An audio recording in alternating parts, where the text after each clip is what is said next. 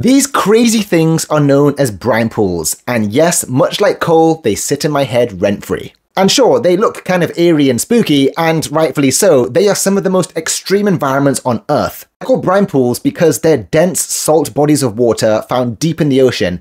They almost look like underwater lakes. And there's a few reasons why they form. Usually it's because salt deeply buried under the ground gets dissolved and it comes up to the surface, and because it's so salty, it's so rich, it basically can't mix with the ocean waters and it just pools up at the bottom in a depression. And I may be British, but I do not want this on my fish and chips. The salinity can be over 8 times more potent than what we normally are used to. What makes these environments really extreme is they are anoxic, which means they lack oxygen, and therefore it makes it very difficult for life to survive there.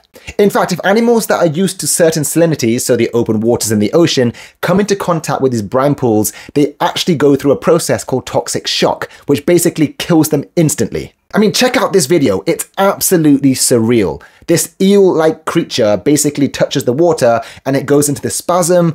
And yeah, just look at it. It's insane. But what's interesting is brine pools, as dangerous and as extreme as they are to most life, you do have some extremophiles that live there. This also includes tube worms and mollusks, which have a symbiotic relationship with bacteria, basically meaning that they rely on each other to survive. And yeah, it's absolutely crazy. You can find them in places in the Gulf of Mexico. You can even find them in the Red Sea. And I can't forget about the Mediterranean, of course. But interestingly, they're also found in Antarctica and the Arctic waters. So yeah, there's a bit more trivia for you. If you enjoy my videos, like, comment, share, follow, and I'll see you in the next one.